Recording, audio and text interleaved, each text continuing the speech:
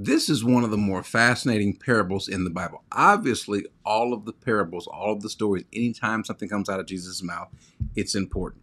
But this one here, I don't think we pay close enough attention to, and we should. It is very, when I say theologically rich, I mean theologically rich, and a little bit of controversial as well. Let's jump into it. In Luke chapter 8, verse 4, he's speaking about the parables, and he says, when a great crowd was gathered around him, verse 5, he says, a sower went out and sowed seeds. And as he showed, some fell along the path and was trampled underfoot, and the birds of the air devoured it, and some on the rocks. And as it grew up, it withered away because it had no moisture. Verse 7, and some fell among thorns, and the thorns grew up with it and choked it. And some fell on good soil and grew and yielded 100-fold. As he said these things, he called out, he who has an ear, let him hear. Why would you say that, Jesus? What's the point of Jesus saying, he who has an ear, let him hear? Is that to imply that there are some who have ears who cannot hear? Well, that's true. Remember, Jesus is going to say, matter of fact, he's going to say in just a little bit, he's going to kind of explain this. The Jews who were not trying to hear, not trying to listen, at a certain point, Jesus said, you know what, from now on, I'll just speak to you in parables. So matter of fact, let's pick up in verse 9. The disciples themselves also were having trouble understanding this. And look what he says in verse 10. He said to them, to you it has been given to know the secret of the kingdom of God. In other words, to them, I'm going to let you know. And to others, there are some it had not been given to, but to you it has been given to know the secrets of the kingdom of God. For others, they are in parables. So for other people, like these Jews, they're going to have it given to them in parables. Why? He said to them, so that seeing they may not see, and hearing they may not understand. So it's possible, matter of fact, everybody has the ability to hear, but everyone won't have the ability to understand.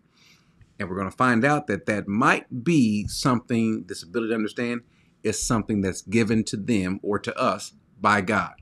So let's go back to it. Verse 11. Now the parable is this. The seed is the word of God. In other words, so what we hear, the gospel, the preached word, that is, or the Bible, that is the word of God.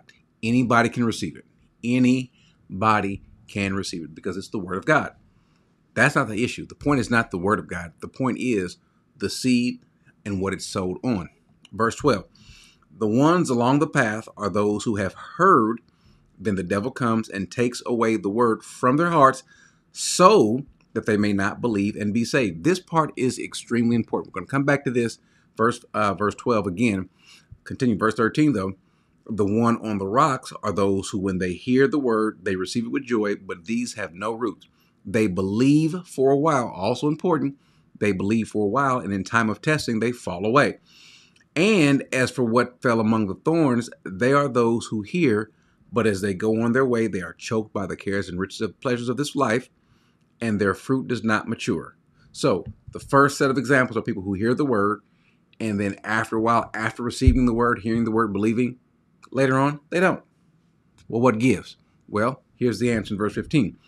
As for that in the good soil, they are those who, hearing the word, again, anyone can hear the word, anyone can receive it, they hold fast in what? An honest and good heart, and they bear fruit with patience. So the question is, how is it that they have a good heart versus the other? Is this heart a result of them? How could you, is it possible for you to prepare your heart to be good? Is that a work of you or work of someone else? Well, the fact of the matter is that is not a work of you. The Bible is clear that God has had a problem with man's heart. We are just wayward. We like to sin. We have a propensity to sin. We enjoy it. We enjoy being wayward. We enjoy doing our own things. Now, we'll say we're going to do the right things. We'll say that we're going to follow God. We'll say that we believe, and mentally, we can assent to those facts. We can believe, it's possible, guys, to believe that I'm in sin. It's believe that I need a savior, that I can't save myself. I can believe that I don't have the ability to save myself, but God has made a remedy by sending his son, Jesus, to pay a debt that I couldn't pay. He paid the debt by dying on the cross, and God accepted that. He died, rose, and ascended to the side of the Father. It's possible to mentally assent to that statement, to believe that. It is possible to believe that and not be saved, because you can believe it, but do nothing with that. You believe that, but it's not internalized. You don't live that. It's not something that is in you. Why? Because what is going to cause you to keep believing that? What is going to cause you to remain in that? What's going to cause you to keep following, keep hearing, keep believing? What's going to keep you from walking away? What's going to keep you from not living a life where you're bearing bad fruit, but living a life where you're bearing good fruit? What's going to do so? Well, it's going to have to be one of two things. Either something on the outside that makes you or forces you to do it, or something on the inside. Well, we're not in the Old Testament. And so it's not like we're going to have the glory of God leading us and coming down and supping with us out externally and having a prophet lead us and so forth and all these different offerings and so forth. We're not going to have that anymore. What it's going to be something on the inside, something internally. And this is what God has prophesied in Deuteronomy 30. He tells the Jews that I am going to, after I take you out of the land and bring you back into the land, then after that, I'm going to circumcise your heart. He tells them first to do so themselves. They don't. As a matter of fact, they can't circumcise their hearts. They don't want to. It's not going to happen. But God says that I will circumcise your heart. And then we see it again in Ezekiel 11. Let's go there. In Ezekiel 11:19, he says that I will give them one heart. This is what he's going to do in the future. Of course, as we're reading this, that future has arrived. I will give them one heart. In terms of when I say arrived, let me clarify. It has arrived for us. It has not arrived fully for the Jews. We'll deal with that at another point in time. But he says, I will give them one heart and put a new spirit within them. And I will take the heart of stone out of their flesh and give them a heart of flesh, that they may walk in my statutes and keep my ordinances to do them. Remember what we're talking about in Luke 8. What does the word say? And let's go back to Luke 8 one last time. Well, not one last time, but let's go back to Luke 8, verse 15. Those that received the word, they did it they hold fast to it in a good heart. So this good heart is not our work, it's his work. God is the one that brings about this good heart, this new heart. How? By taking his spirit, putting it into our heart, and giving us a heart of flesh, remove this heart of stone. He also makes the same statement going back to Luke 8. I'm sorry, not Luke 8, but to Ezekiel. And let's go to 36. We've covered this before, but he says, I will sprinkle clean water on you, and you will be clean. I will cleanse you from all your filthiness and all your idols. Moreover, I will give you a new heart. There it is. And put a new spirit within you. And I will remove the heart of stone from your flesh and give you a heart of flesh. And I will put my spirit within you and cause you to walk in my statutes, and you will be careful to observe my ordinances. And so he's saying what he will do. God is the one that's going to do those things. As a matter of fact, Jesus bears witness to this also in John 3. He says to him in John 3:3, truly, truly, I say to you that unless one is born again, the word here is genethanothum, born from above, born from the Spirit of God, he cannot see the kingdom of God. So the first thing that has to happen before salvation takes place is you have to be born from above, born again. And he uses three ways of saying it: born from above or born again, which is born of the Spirit. The other way he says it is born of water and spirit. The other way is born of the Spirit. They all three mean the same thing. And that's not a work that you do. That's something that God does. As a matter of fact, Paul bears that also in Titus 3. He says that he saved us. That's God. He saved us, not we ourselves, but he saved us, not on the basis of deeds, anything that we could do, which we have done in righteousness, not even faith, but according to his mercy, by the washing of regeneration and the renewing of the Holy Spirit. So even the faith that we would have, we can't take credit for that, because he did so by his mercy, by what? Regenerating us. And the word that's used there, this word for regeneration, by the washing regeneration, is palen, which is again or above, again, genomai, which is to be born again. The same thing that we see in John 3. The same thing we see in 1 Peter 1:3. We won't go there, but he says that God caused us to be born again. So the heart change that we need to have, that's necessary for salvation, where the word is sown in our hearts. If the heart is a bad heart, it doesn't matter. But in our case, if the word is sown in a good heart, then it does matter. So let's go back to Luke. And so this is why verse 15 makes sense now. As for that in the good soil, they are those who, hearing the word, hold it fast in an honest and good heart. So you got to have it. But I want to go over a couple of things that were stated earlier. Remember, he says that they have to having ears, they don't hear, having eyes, they don't see. Well, where does that come from? Well, as a matter of fact, let me put something in the scriptures really briefly. I want to take us to Romans. And let's go to chapter 11, verse 25 it is. He says, I do not want you informed. This is Paul speaking of Israel, because they have these blinded eyes. He says, I don't want you to be informed, brothers, of this mystery, so that you will not be wise in your own estimation. But look what he says, that a partial hardening has come upon Israel until the fullness of the Gentiles has come in. So they have this spirit of stupor that's over them. They cannot hear. They cannot see. They have this partial hardening. There are some Jews that do through God's sovereignty, but overall, Israel has not.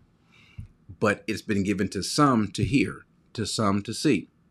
And so this is what he's speaking of in Luke 8. You can believe, but the believing is temporal. As a matter of fact, how we know it's temporal, because go back to verse 12, he says, the ones along the path are those who have heard. Then the devil comes and takes away the word from them. Well, first of all, how does he do so? That part is not totally clear, other than to say that there's various different ways we can go about doing it, that he can go about doing it. Through trials, testing, through whispering people's ears, whatever. It's different things that will come our way to test to see that we are actually his. He's not actually reaching in someone's heart and pulling the word out. That's not what he's meaning. This is really kind of idiomatic to say that he takes it from their heart.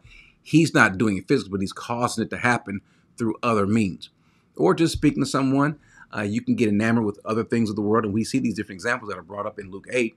Get cared. I mean, you can start caring about the riches of the world and so forth. Things kind of choke out the word of God, that you're no longer hearing it. The reason why you're not hearing it, it's getting kind of pushed out because it hadn't taken root in your heart. There is no depth of soil for the word. Because why?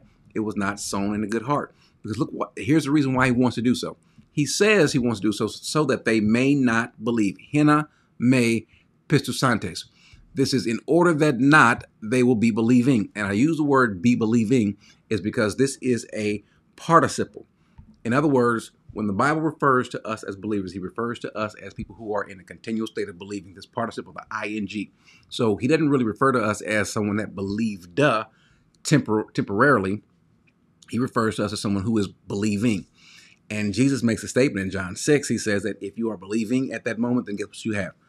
Eternal life. Life right now going on for forever. How can he make that statement? Because you are in a state of believing. Why is that? Because you have a good heart, and it's the Holy Spirit that's in you. Remember, the Bible says that he who began a good work in you, that's God through his Spirit, he is going to complete it. He's that faithful. It's his Spirit that's going to keep us, as Ezekiel said, keep us walking in his statutes, keep us believing, keep us following, keeping us hearing. So once it happens, it's a foregone conclusion. It's a done deal. We are going to keep believing. The devil, however, wants to do the very best that he can to keep us from believing. He doesn't want us to be believing. Bad English, but hopefully you get my point. He doesn't want us to be believing. Why? Because to be believing would mean that we would be saved. So the devil wants to come take the word as best he can so that we won't be believing. Well, how can he do so? He can only do so if the seed that's sown is sown on a bad heart, a heart that has not been regenerated. If the seed is sown on a good heart, there is nothing the devil can do. Now, the reason why this can be a difficult subject is because it necessarily deals with the fact that it is God's work at play first and foremost. The preeminent factor in this is God's work in our heart. That's the most important thing, what he is doing, what he has done, and that he is the one that's going to see us through. Does this also deal with the whole issue of eternal security? It absolutely does. Because again, that's the whole goal, that we would be believing.